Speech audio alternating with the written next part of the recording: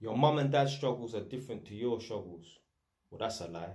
That's another coping mechanism. That's another excuse that parents will use. See, my mum and my dad were both born in the UK like me. So we're Jamaican, but we was both born over here in London. They could have went uni, they could have went college. They could have became educated, just like me. And some smart ass will come underneath the comment section of this video, if I didn't say this now. Well, what about parents that have come from Jamaica? Or what about parents that have come from Africa or India or eastern parts of Europe? Listen, even if they came over here from another country, as long as they was relatively young, you know, 30, 35 and that, blood. I mean, you could still go when you're 50. What I'm saying is, when they're young, they got energy and that. 30, 35 years old, they could have still took a night class. They could have still got educated. They could still find some Saturday, some weekend school to learn something in college, to learn something in university. So I don't want to hear about, oh, well, you know, my parents and that, they grew up in the 70s and they were this skin color and that, so that's why they weren't successful. Blah, that's bullshit. There's plenty of parents or people them my mom's age, 52 and onwards and that are successful. There's plenty of people them that come from another country, wherever it was, Asia, Africa, eastern parts of Europe, all backyard and that are successful and that. It's just an excuse, it's just a coping mechanism. People are lazy, people are not driven. And obviously they can pull the race card and that. So someone explain to me why there are people who are 55, 60 who fit the categories that I've just mentioned, being from different countries or being from here, that are successful. Why are they so much more special than the people them who aren't successful? So it's just an excuse, man. It's just a coping mechanism. And you know what?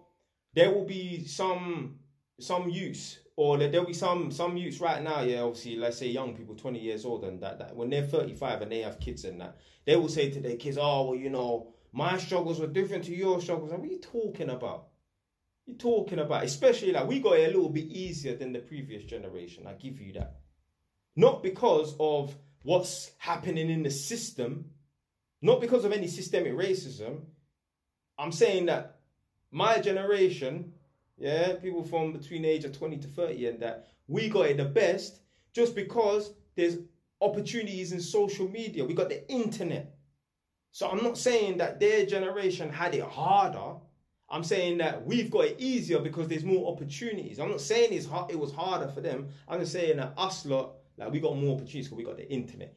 Any jackass can turn on their phone and start making stupid ass TikTok videos and getting paid for it. My girl is a mortgage broker. Do you know what inspired me to jump on TikTok? So see, I've been on YouTube for like 5 years. It will be 6 in November. One of her clients bought a property, not because she's a lawyer, not because she's a cleaner, not because she's a banker, not because she's a stockbroker or a doctor. No, she bought a property because she was making TikTok videos. The girl was on like 50 grand a year making TikTok videos. Imagine that. Imagine sitting down. Yeah, that must be a nice fit for you. Like, yo, because of TikTok, that's how I'm able to buy this 3 or 2 bed house or 2 bed flat. So any idiot can jump on TikTok. Anyone can make an account and start making money. Especially with TikTok as well. It's so easy. Big up man like AMS.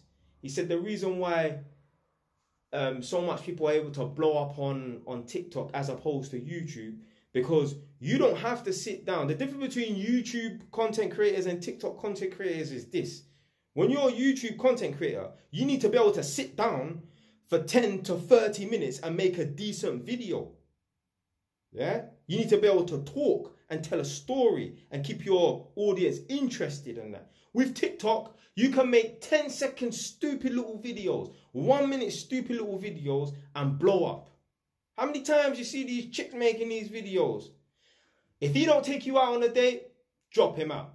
If he ain't trying to buy you a Gucci purse on the first date, drop him out. If he ain't trying to buy you a Mercedes, all this nonsense. A girl can make a stupid video that's really and truly only 30 seconds long, but she's cut it out so much, it's only 19 seconds long, and get 100,000 views.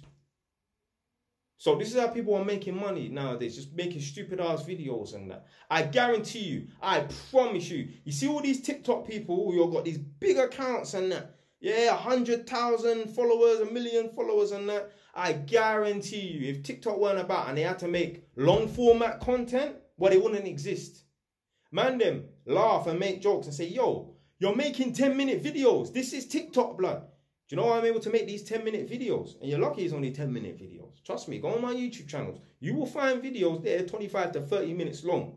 Me just talking. No breaks, no cutting up, no going for a little piss break, none of that. Just straight 20 to 30 minute straight video. No breaks, just talking and that. Man, I'm making jokes. Oh, yo, man.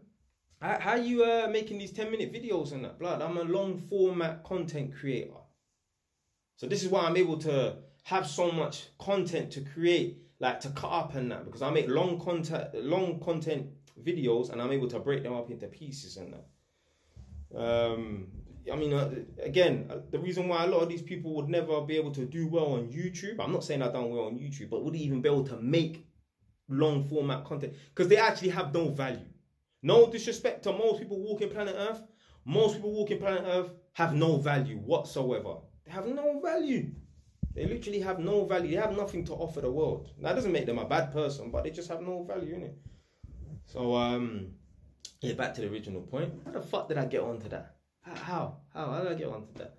But people will say, oh, and parents say, oh, my struggles are different to your struggles. No, they weren't. No, they weren't. You're just making excuses. So what about the people then who are the same age as you that succeeded and became successful? Come on, man.